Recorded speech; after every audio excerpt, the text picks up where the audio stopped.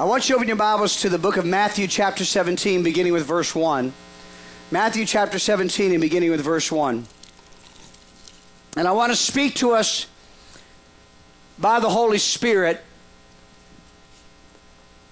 a summon and a direction, a commission of God to bring some clarity, a call, and some balance into what God is doing in the work of God in our midst. Because God always moves for a divine purpose.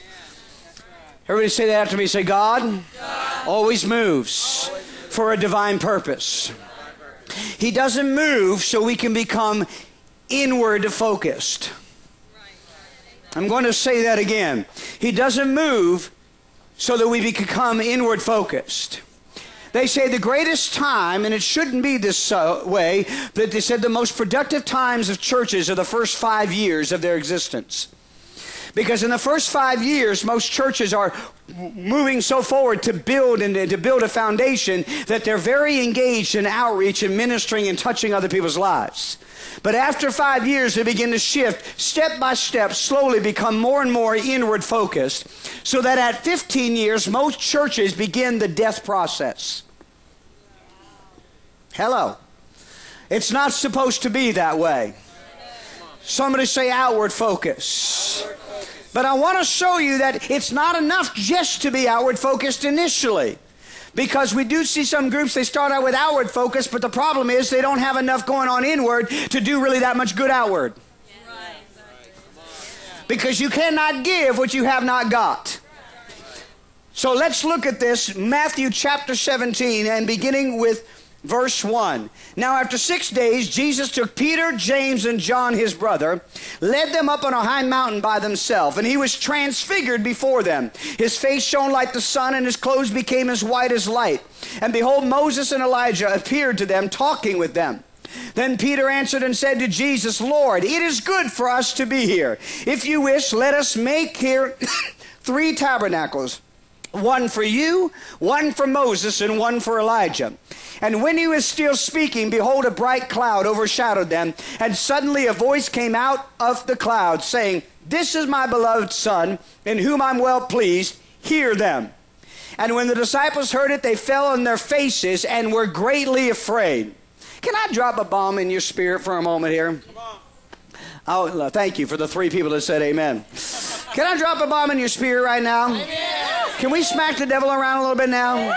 Now, listen, I love the love of God. I want you to experience the love of God. I want you to have encounters with the love of God. But I think one of the reasons why we have failed so miserably in effective evangelism is that we keep talking to people about His love, and we need to understand His love. And we keep talking about His love and bringing people who want to come and experience His love, and they absolutely do, and I'm not minimizing that. But will you please tell me one place in this Bible where God ever revealed Himself that the first thing out of their mouth was, oh, He's so lovely. Hello. They were afraid. They cried out, I'm undone. They cried out, Lord, I'm a sinner. They repented, because when there's a real revelation of God, there's a revelation not only of His love, there's a revelation of His holiness. Yeah, that's right. And what we're trying to do is win people over, not with even agape love, which is not even an emotional thing, but with the warm fuzzies of a feel-good, positive environment, instead of allowing God to come in and penetrate the darkness that's in their lives, to move them to a place of true repentance so they truly have an encounter with God that changes them forever. Come on. Come on. Hello. Come on. Somebody say the devil's a liar. Devil's a liar. Say it again. Say, devil, you're a liar. Devil, you're a liar. And so we've got to begin to have experiences and encounters with the glory of God. If someone says they had an encounter with the glory of God and they're still living in horrible, wicked sin, they're lying to you. Come on. So here Jesus, I ain't going to hold back tonight. Come on. Here Jesus, look, He called Peter, James, and John to go up to the mountain to see His glory. Now I want to put a couple things in your spirit, because somebody's going to have to climb the mountain to get to the glory. I'm going to say it again. Somebody, and I preached this, a part of this a number of months ago, but just get in your spirit. It's good for you to hear it again. somebody's going to have to climb the mountain to get to the glory. And in order for Peter, James, and John, I wanted you to put this in your spirit. Let me hit it quickly so I can get where the other part I need to get to. But in order for Peter, James, and John to get up to the mountain to have this encounter with the glory, can you imagine what it was like? Jesus' body was changed. His garments became white. He shone like the sun. This is not your average day at church. Right? Come on. But in order for them to get to the place where they had this life-changing encounter, they had to leave something behind. The first thing is they had to leave the multitude.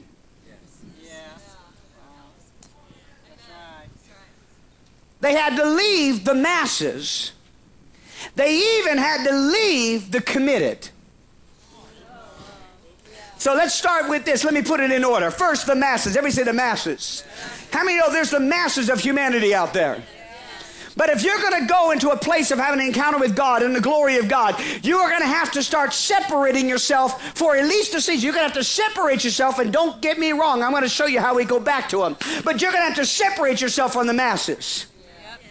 See, the masses are out there. They're living like the devil, living like the world. And some people say, oh, they're saying, no, okay, I get saved, and so now I'm going to go run to the masses to witness to the masses. But the problem is they never separated themselves unto the glory first. And so they go to the masses, and so they act like the masses and talk like the masses and try to integrate with the masses to prove that we Christians are just normal people. There's nothing normal about you if you're a Christian. Come on. Come on. Huh? Come on. Oh, we're just like everybody else. What? Sinners on our way to hell? That's not the message we're supposed to send to them.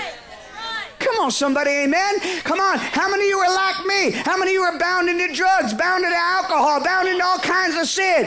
When Jesus came and set you free, he didn't leave you the way you were. He required a transformation. Huh? In fact, one of the reasons why when I see young people that, especially young people that like to hang out on the streets all the time and, do cruises and all that kind of stuff, and they get saved, one of the biggest mistakes I've seen churches do is they immediately get them up, and within a few weeks, they want to get them back out there witnessing. You put them back out there. I have found that if you put them back out there, usually within a year, they're usually going to backslide. Why? Because there's still too much of the love of those things and too much of familiarization with the spiritual atmosphere that it seduces them back. Oh, I'm in so much trouble right now. See, Jesus turned to Peter, James, and John. He said, I'm pulling you aside. Now, why only the three of them? Don't you think he wanted to take the 12? Don't you think he would have wanted the multitude to see him and in his glory? But there was only three that were ready to do the level of separation in order to have an encounter with his glory.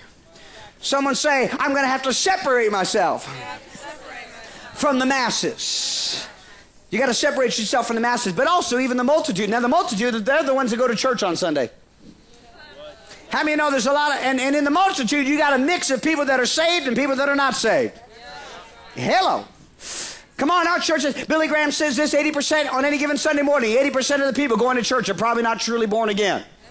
We got a lot of people that hang out. It's very easy in the American church to hang out and be a non-Christian and go to church and punch a spiritual time clock, because in most of our churches, I'm not trying to be critical, just real. In most of our churches, there's so little conviction. Yeah, exactly. They're majoring on comfort and not conviction, trying to keep you as comfortable as possible and hope it will kind of by osmosis, you'll just kind of transfer in.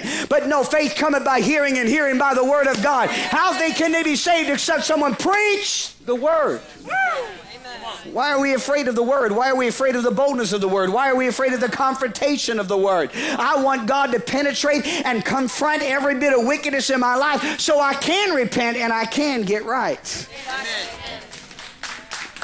Someone say the devil's a liar. And I'm sorry, I know we're in the Bible Belt here, and I know I'm going to get in trouble right for now. I know we're in the Bible Belt here, and I know we're in an indoctrinated area that people says, well, God pre-chose you before you were born, whether you're going to be saved, and if you're going to be saved, then you're going to be saved, and if you're not going to be saved, then you won't be saved, and so there's no real thing. I'm sorry, I do not find that scriptural at all. Why would God ever warn us to be careful and say that, well, let me show you something. Someone's Sunday. I'm not trying to get doctrinal, but I'm going to get doctrinal. Come on, Hebrews chapter 6 for a moment. Hebrews chapter 6. Whoo. Come on.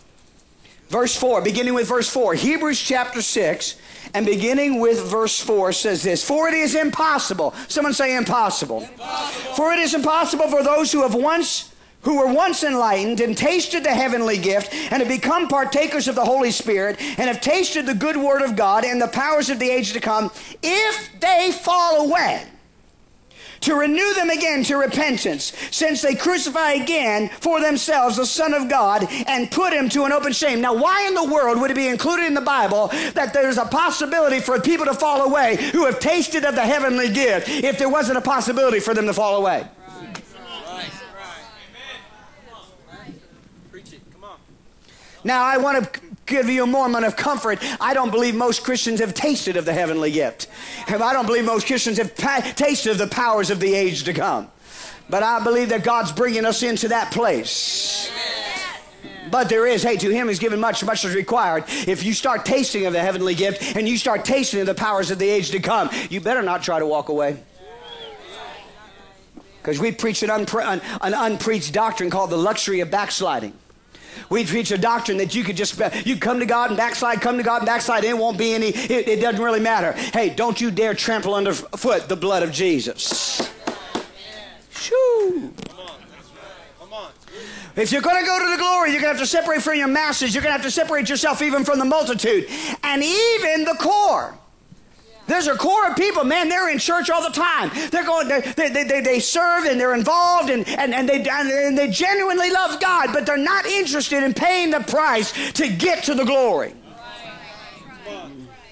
They're willing to only go so far. They maybe even love a dimension of the presence of God. They enjoy a good, strong word, but they're not willing to surrender and lay it all down. They still have maybe 1 foot around the world, or at least in the comforts and the distractions of this day, that they're not willing to pay the price and go through the cost of climbing the mountain to get to the place where they see him face to face. Come on. Somebody say, somebody has got to go to the glory. Say it again. Somebody has got to go to the glory. And don't you fool yourself. You can't be going to the glory on Sunday and looking at pornography on Monday. You can't be sitting there going to R-rated movies and listening to every kind of filth and garbage and being entertained by the very things that crucified Jesus to the cross and then think God's going to open up the heavenlies to you. You might be going to church and you might be feeling the overflow of somebody else's breakthrough. Come on. Huh? Man, when they had encounters with God in the Bible, it was a transformation that took place. Someone say permanent. Transformation. How weak do we think the blood of Jesus is? How weak do we think the born again experience is? That so many people can come. I got a little preach in me tonight. Is that all right? How weak do we think it is that so many people can come to church, pray a little prayer, boo-hoo and cry and snot and spit a little bit, and then 95% of them walk back out of the church, and a year later we never see them again. They never got born again. They had an emotional experience, but they didn't have a transformation. Yeah, exactly. Come on. Huh? When I got saved, I got saved. Yeah, that's right. Come on. Come on, when I got come on. And I know some of you, when you got saved, when you finally got saved, some of you played in and out of church for a while. But then you had an experience where you truly got born again, and that was it. The line was drawn. You were never going back. I'm not saying you didn't have some things to overcome. I'm not saying you didn't have some things you battled through. But every time you fell, every time you came overcome by temptation, you were broken before God. You were falling on your knees. You were running back to the throne because now your life is to live for Him. But not everybody's willing to go to the glory. In fact, the majority of people are not. They're not willing to pay the price and pay the price. It's too easy to be a comfortable, common Christian in America. We don't live under persecution. We don't live in those environments. And I thank God for that. Don't get me wrong. I'm not volunteering for persecution. I do tell people all the time I'm not afraid of death. I'm not. I'm not afraid to be killed for the gospel. Now, torture is a different story. Don't be pulling my toenails out or nothing, all right?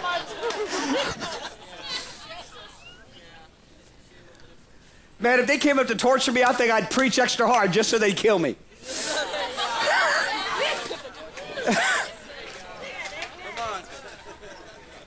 Oh, don't look at me so spiritual. Y'all know. Come on. Come on. Somebody's got to, we got to get to the glory. Everybody say, get to the glory. But, and that's where we're impressing. Oh, what encounters we've been having this summer. Amen. What an awesome, incredible touch of God. Those of you who've been coming, oh, the last few Fridays have been utterly amazing. God having breakthroughs. But then we got a little problem. We got a Peter problem. Once the glory shows up, we want to stay there. Once we have a new fresh touch, a new fresh breakthrough, and I'm not claiming like what we've gone is the real fullness of the manifestation of the glory of God, not even close. But you are having greater experiences, amen? Amen. But he went up the mountain, and then Peter, everybody say Peter. Then Peter, verse 4, then Peter, in Matthew 17, verse 4, then Peter answered and said to Jesus, Lord, it is good for us to be here. You know what? He's right. It is good for you to be in an encounter with the glory of God. If you wish, let us make 3 tabernacles, one for you, one for Moses, and one for Elijah. And this is the problem with most revival churches and most churches that have a move of God. The moment the move of God hits, everybody wants to camp out. Let's hang out here and stay here for the rest of our lives. They don't say it quite that way. They say it this way. This is the end time move of God. I remember when the move of God hit Toronto. And I don't care what some people say, well, I don't know, I don't believe in that holy laughter movement. It was a move of God. It was a move of God. You say, well, what's the purpose of all that holy laughter? There were some depressed Christians. They needed some joy.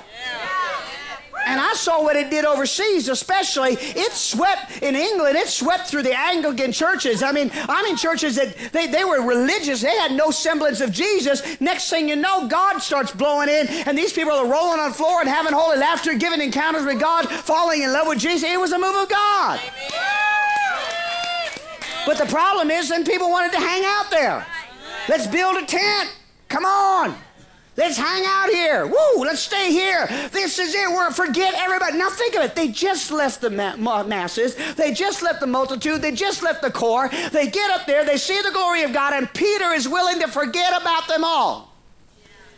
He needed to separate himself from them to get to the glory, but he was not supposed to get to the glory so he could forget about them. And so often that's exactly what happens in the church.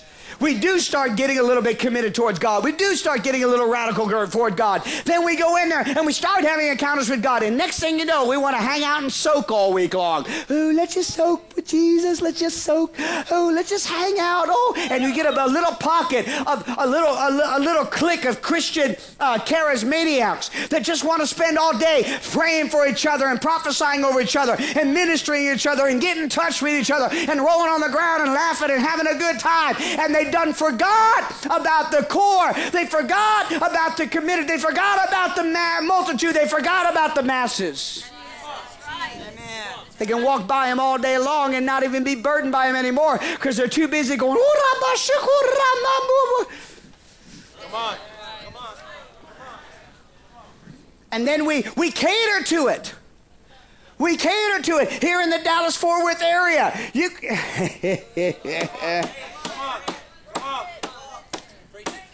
Shikaramashande. I'm not sure if we're not prostituting the anointing. Because you got conferences going on and meetings going on, and we're inviting everybody, come have an intimate time with us, but you don't need to be committed to anything.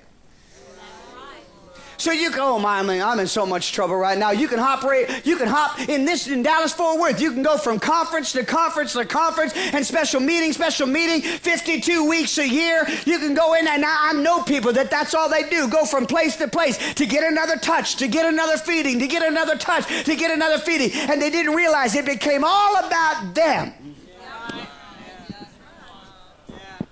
God never intended to release these breakthroughs. He never intended to release these anointings. He never intended on releasing these touches that you're having so that you could sit there and just build a little tent and swallow you and hang you out with your Peter and your James and your John and your Jesus and your Moses and Elijah and just sit there and have a glory time for the next 5 years. The moment they had the glory encounter and God spoke to him and said, "This is my beloved son, listen to him." Fell to the ground. And then Jesus says, "Get up." Now think about it. They just heard the audible voice of God. They saw the visible Shekinah glory of God. They saw Moses. They saw Elijah. And Jesus didn't even give them time to hang out in it. He said, "You've done seen it, now let's go." Go where? Go back down the mountain. Because somebody's got to learn how to go to the glory and then immediately turn around and go back down the mountain. And bring the glory with them. Someone say, bring the glory. Bring the glory. Isaiah chapter 58, beginning with verse 1. Whew. Thank you. I've got $20 for you here. I got to buy my crowd. Now, Isaiah chapter 58, we know this is as the fasting chapter, but I want us to get a breakthrough here tonight. Now, I might be funnier tomorrow night, but I'm not in a funny mood tonight. Somebody say we got to go down the mountain. See, God spoke to me when this move was starting this summer, when things started breaking out in June, and he said, dedicate the summer as a summer of revival. He spoke to me, and I began to declare, the very first week I began to declare, we're going to go till the end of the summer, and then we are focusing outward. We're going to have a time where we come together. We go up to the mountain. We're going to have a time where we have encounters with God. A time where God begins to set us free and do amazing, wonderful things in our lives. But then we are immediately, everybody say immediately. Say it again, say immediately. He didn't let them, they just finished falling to the ground. He said, get up, let's go.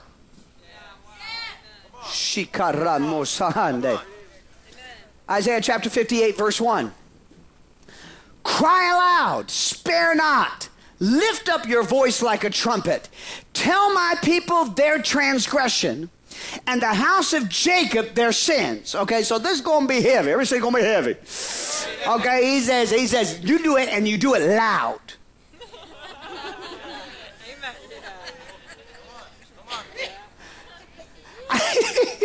Tell my people their the Lord loves you. He has the best plan for you. He just, you were born to win. And it's only all those terrible people that told you couldn't do it that robbed it from you. You weren't born to win. You were born in sin. And until you got born again. He said, cry aloud, spare not, lift up your voice like a, and tell my people their blessings. Come on, come on. Watch this. You're going to see who I'm talking about here.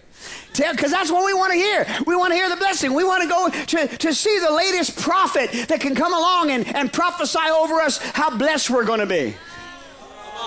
Come on, we line them up like the Christian Psychic Network. Come on, amen. You can even do that now. Do you know you can pay $3,000 to this whack job? I won't even mention his name, but he calls himself a master prophet. What's a master prophet? And then you can spend $3,000 and get your own personal prophet for 1 year. Ooh, Lord. Tell my people their transgressions and the house of Jacob their sins. Yet, now these are the people he's going to rebuke, okay? These are the people he's talking to. Yet they seek me daily. So these are not the non-seekers. These are people that are seeking God daily. Uh-oh. And watch this, wait.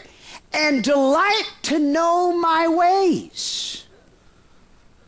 As a nation that did righteous and did not forsake the ordinances of their God. They ask of me the ordinances of justice. They take delight in approaching God.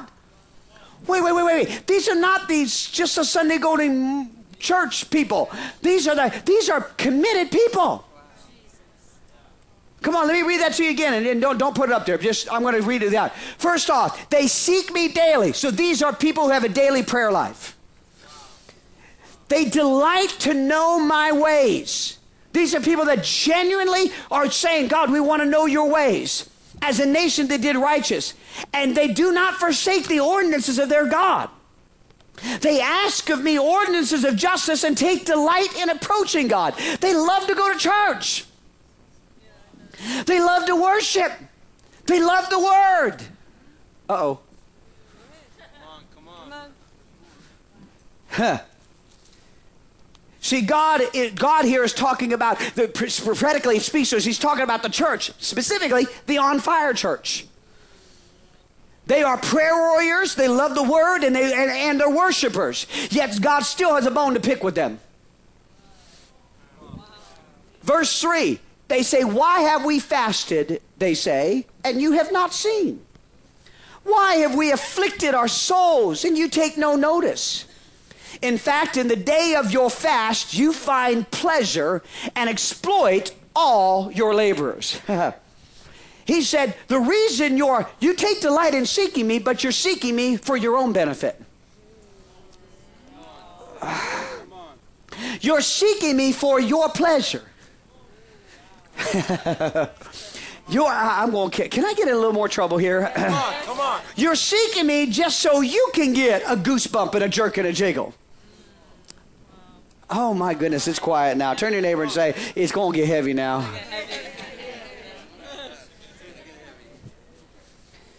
You're seeking me for your predominantly for your personal benefit. You're fasting, you're praying, you're crying out, and you're saying, but Lord, why hasn't it gone deeper? Why haven't we had a greater breakthrough? Why am I not experiencing the abundance? Why am I not experiencing the level that is being talked about, God? I'm seeking you, I'm going after you. And the Lord says, because you're predominantly going after me for yourself. You still are so wrapped up in yourself. You're wrapped up in getting your touch. And then he says, whoa, and you exploit all your laborers.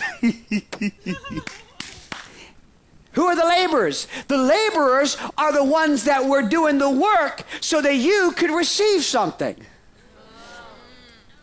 So you come in. I'm in so much trouble right now. Turn to your neighbor and say, he's in trouble now. So you come. Ooh, Lord Jesus. That back door's open, right? So you come so you can receive a touch, and you use those that are here, that are working, that are serving. You exploit the laborers because you're not coming so you can get to the glory and go back down to the multitude. You're predominantly coming so you can get a touch, and you'll use the pastor, and you'll use the preachers, and you'll use the worship team, and you'll use the nursery workers, and you'll use the children's workers so you can get yours. You know how many times people showing up in the churches and they got young children and they drop them off in the nursery, and that's great, but they won't serve one day in the nursery because they got to get their blessing. You're these people that God's talking about. There's a lot of people that have, they bounce from meeting to meeting to meeting to meeting to meeting to meeting, and when offering time comes, they drop $1 or $5 in there. They put 10 times that much money just getting their family to there and feeding themselves, stuffing their faces at a restaurant afterwards, but they don't see any problem with it because I'm going to go get my blessing because it's all about my pleasure. And so they exact the laborers. They exploit the laborers. They pull on the laborers. I got to get mine. I got to get mine. I got to get mine. Now I'm in so much trouble right now, but that's all right. That's why we got people that hop from church to church to church just to get their little blessing. There's people today, George Bonner says this, they say the days come where a large percentage of the Christian population have more than one home church because they go and they look on the menu to see who's got the best thing that day. They're exploiting the laborers. They're using the church to get what they want. Wow. Prophet Steve, you might have to rescue me here in a minute. Huh? Think about it. We use because it's still about my comfort. It's still about what I want. And here the problem is in the church is we've created an environment for that to exist. We make everything as easy as possible. Man, I mean, I'm telling you, you walk into some of these churches, and I'm not trying to be critical, but we've catered to this thing. You walk into some of these churches, man, I mean, they practically just bring you in your own little private cart right up to your seat, you know? Can you know? Oh, let's brush that seat off for you and let you sit down. Would you like a latte?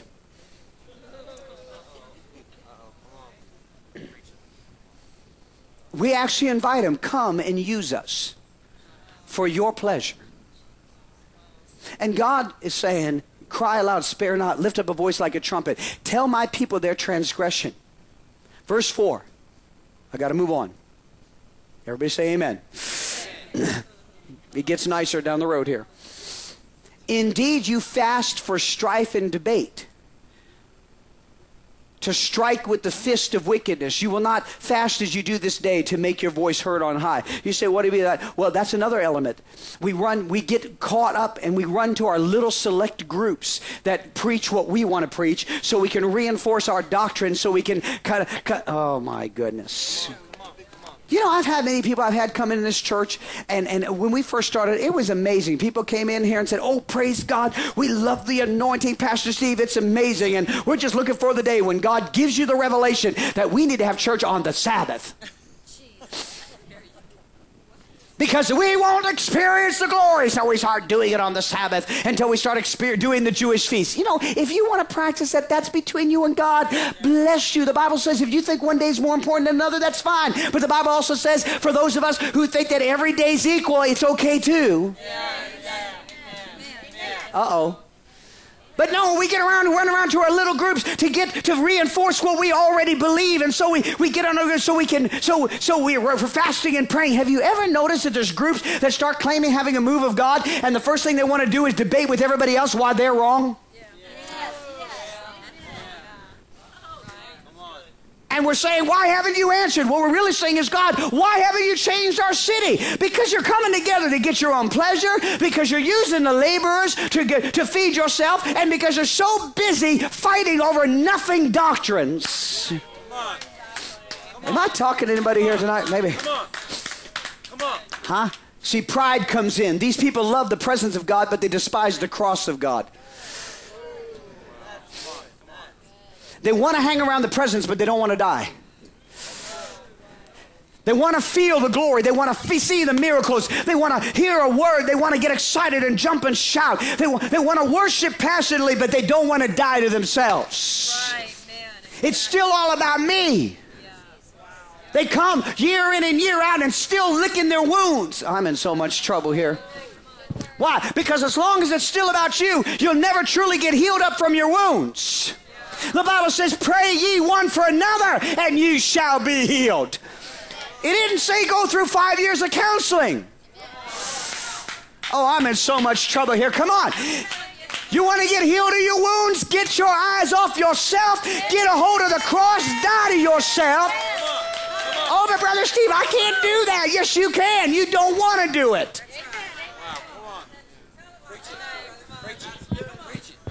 And so you come, and they keep coming. Use the church, use the laborers, use the presence, use it to try to feed themselves. And God says, hey, you will not fast as you do this day to make your voice heard on high. Verse 5, is it a fast I have chosen, a day for a man to afflict his soul? Is it to bow his head like a bulrush and to spread out like sackcloth and ashes? Would you call this a fast, an acceptable day of the Lord? Verse 6, is this not the fast that I have chosen, to loose the bonds of wickedness, not off your life, off of somebody else's?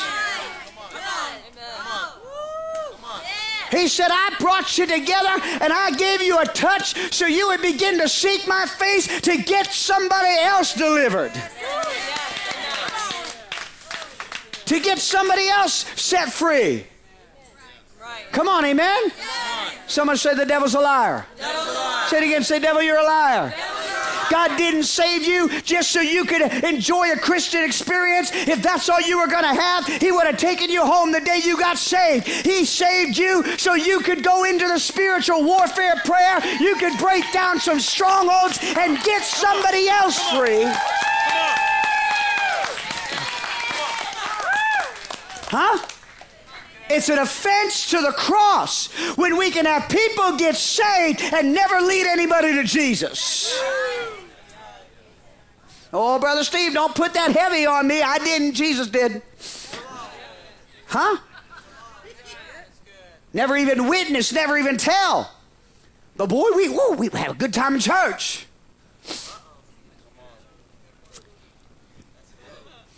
Turn to your neighbor and say, is he talking about you?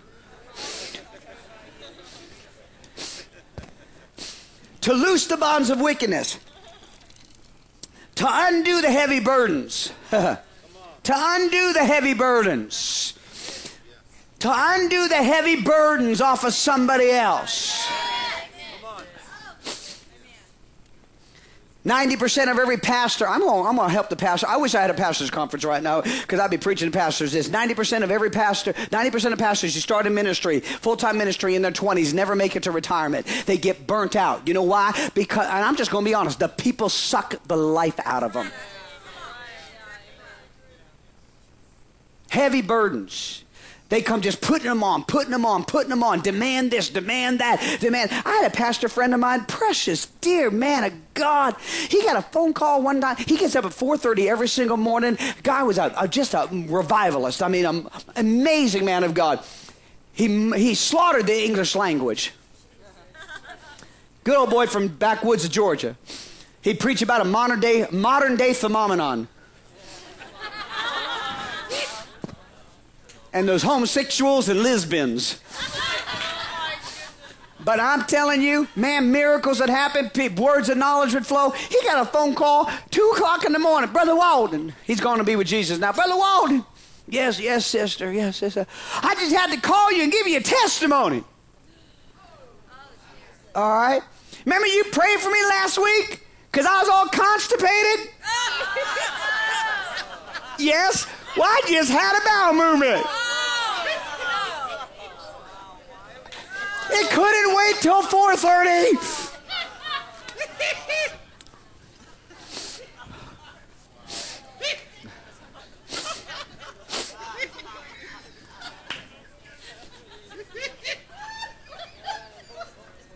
Huh?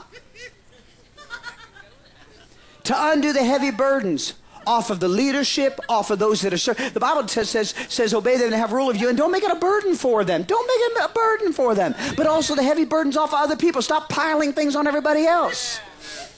Come on, amen?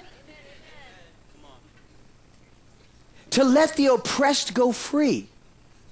To let the oppressed go free. Oh my goodness. And that you break every yoke. Everybody say every yoke. Say it again, say every yoke. Every yoke. Break every yoke. See, God gives us these encounters so we can do something with it. He gives us these encounters so we can walk in the anointing, because the anointing is what breaks every yoke. Yeah, that's right. So why are you fasting? Why did I have you fasting? So you would have an anointing to break the yokes of bondages off of somebody else. Come on. I didn't ask you to come and listen. See, if we'll start taking care of Him, He'll take care of us. He says that seek ye first the kingdom of God and His righteousness, and all these things shall be added to you. Well, seeking first the kingdom of God, we still take that as an inward thing. No, we're seeking first that the kingdom is being built. And the only way the kingdom is being built is for souls to get saved and lives to be changed and transformed. Come on, amen? So seek ye first the kingdom. What is God? What did He Jesus came. For this purpose the Son of God was made manifest, that he might destroy the works of the devil. For God so loved the world that he gave his only begotten Son, that whosoever should believe on him should not perish but have everlasting life. Go ye into all the world and make disciples of all nations. Build the kingdom. You got to touch, take what you got and give it to somebody else. Come on. Woo. Now watch this. Verse 7. Is it not to share your bread with the hungry? Whew. Your bread. Your revelation. Is it not you to share your revelation, the word, with the hungry? This is why, this is the fast that I'm going to honor. This is when you seek me and come after me, this is what's going to delight me. When you seek me and you come after me and you receive something from me and you go and you share it with the hungry. And when I say the hungry there, the implication is those that lack food. Not a bunch of overstuffed Christians that spend all their time eating at the buffet of Revelation.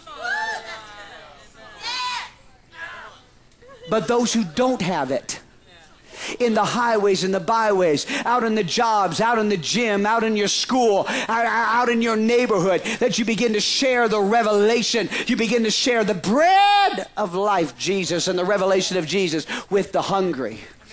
Because there's a lot of people out there that don't know Jesus, but they're hungry. They don't even know what they're hungry for, but they're hungry. Come on, somebody. They're looking for something. They're starving for something. And they need some bread, some heavenly bread. Ooh. Is it not to share your bread with the hungry, and that you bring to your house the poor who are outcast? Oh, Ramashaka Ramasande. You bring to your house. Could this possibly be not just yes into your home, but could this also possibly be into our churches? That you bring to the house of God the poor, not just the naturally poor, but the spiritually poor and the emotionally poor, and those that nobody wants to care about, and those that nobody really wants to see, and those that might smell a little funny. Is this not, God says, what's going to excite me? Is this not why I called you to fast? Is this not why I called you to pray? Is this not why I gave you this glory? So you could go find the wretched and the poor and the hungry and bring them into my house. Come on. Shoo, karama Sunday. The poor who are cast out. He, shikaramo Sunday. Shakaramo Sunday. Why have we spent so much time trying to, oh Lord, help me, cater church to those that are acceptable? Oh my goodness. I wasn't acceptable, but I'm now accepted in the beloved. Come on, amen. We got to stop when we see those that are so far away from God. We got to stop having that knee-jerk reaction of, ooh, I want to get away from them, to, oh man, I want to bring them something. Come on. Huh? It's so easy that we get so sanitized in our Christianity that we become offended with the very thing that we used to be.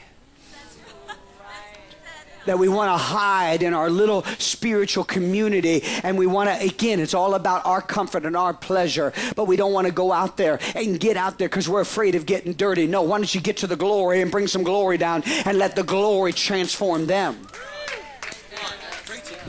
Woo. Huh. And when you see the naked, that you cover him. Huh. When you see the naked. When's the first time naked appears in the Bible? When Adam and Eve had just sinned. When you see those who their sin is exposed, go scream and yell and point a finger of accusation at them. No. Go cover them. My God. Are you, come on, anybody? Come on. Run up to them. Cover them. Bring them bread. Bring them into your house. Bring the restoration power of the blood of Jesus Christ. And not hide yourself from your own flesh. Oh my. Whew. Father, I give you praise. In Genesis chapter 13,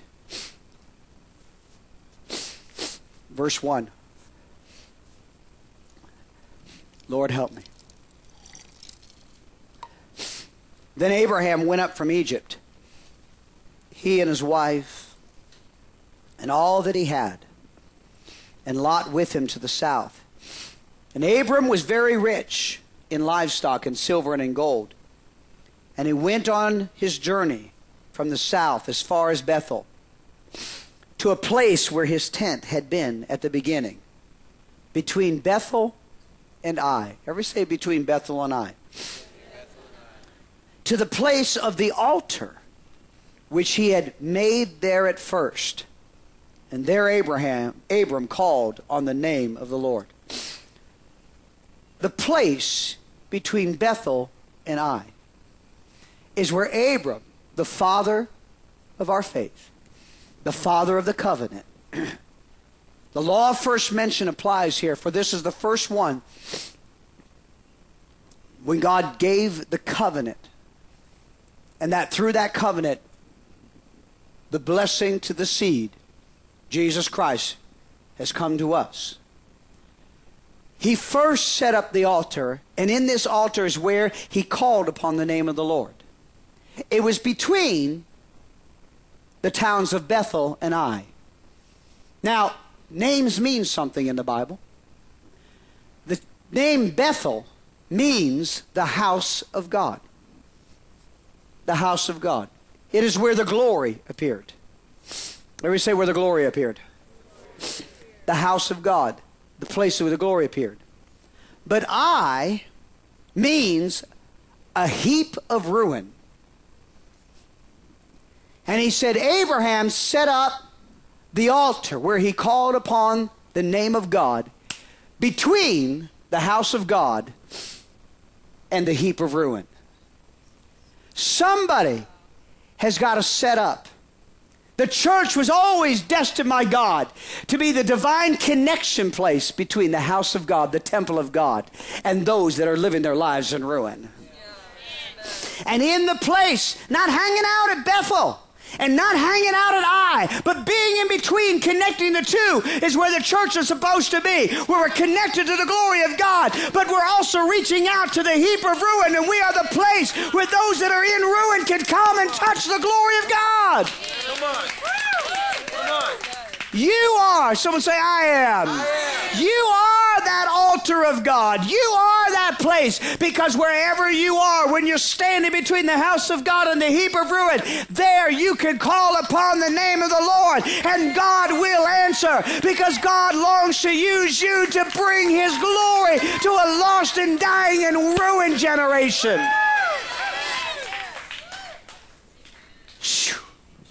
Someone say the house of God. House of God. And the heap of ruin. Heap of ruin. That's where we're to be. Shakaramo Sunday. Come on.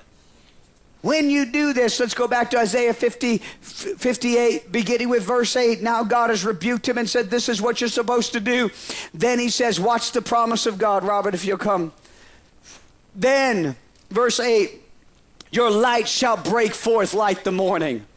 Your healing. Then your healing. When you get off yourself, when you stop just trying to get your blessing and your pleasure and just trying to get your breakthrough, when you stop saying, God, well, when I get my breakthrough, then I'll minister. He said, no, you come after me, and you go after, and you care about the lost, and you bring what I've given you to them, and watch what I'll do for you. Huh? You're wounded? Get out there and minister to somebody. You got disappointed? Go lay your life down for somebody else. Huh? Do you know how many Christians in Dallas-Fort Worth in the Pentecostal Spirit-filled churches are not even going to church because they're hiding in their homes, licking their wounds because they got hurt in the church, they had some disappointment, or there's some little scar or some little thing? That's not what they're supposed to do. They're supposed to get out there and begin to minister and lay their lives down and love on one another and fast and pray for somebody else to get a breakthrough. Then your light shall break forth like the morning. Your healing shall spring forth speedily, and your righteousness shall go before thee. The glory of the Lord shall be your rear guard. Oh my God, do you know what he just said? If you get focused about out there, I'll stand behind. I'll protect your family. I'll protect your finances. I'll protect your physical body. I will be, my glory will protect your backside. Stop being afraid. Stop being afraid. Stop being afraid. Get a hold of my glory and take it to a lost and dying generation. Oh, Shakara Mashande. Somebody give God a shout of praise. Shakara Mashande. Huh? Then you shall call on the name. Turn me up. Then you shall call, verse 9, and the Lord will answer. You want to get to the place where every one of your prayers are answered? Get your eye off yourself. Every time you receive something from God, be focused and bent on bringing it to somebody that doesn't have it. God says, then you shall call, and the Lord will answer. You will cry, and he will say, here am I. Oh my God, we've been wondering, why, Lord, why aren't you answering this prayer? Why aren't you touching our city? Why aren't you bringing revival? Why aren't you this? Why aren't you that? He says, that's because my people have been, the ones that have been seeking me, have been doing it so much for their own pleasure, their own self, their own benefits. They've been so focused on themselves, they've been dividing themselves from one another. But when they begin to lay that down and begin to pour themselves out for the hungry, for the poor, for the lost, for the broken, for the destitute, I will hear from heaven. I will hear from heaven. I will say, here am I. What is it that you need? Oh, Shakarama Sunday. If you take away the yoke from your midst, watch this, the pointing of the finger and speaking wickedness, if you extend your soul to the hungry and satisfy the afflicted soul, then your light shall dawn in the darkness. And your darkness, my God, your darkness, the darkness of Keller, Texas, the darkness of Fort Worth, the darkness of Dallas, the darkness of America, God says it's going to become so bright, it'll be like noonday. At noonday, there's no shadows. There's no darkness. Oh, my Father God. God says, I'm going to do it, I'm going to do it, I'm going to do it, I'm going to do it. The Lord, verse 11, the Lord will guide you continually and satisfy your soul in drought and strengthen your bones. And you will be like a well-watered garden and like a spring of water. Ready? Whose waters do not fail. God says if you focus outward, you'll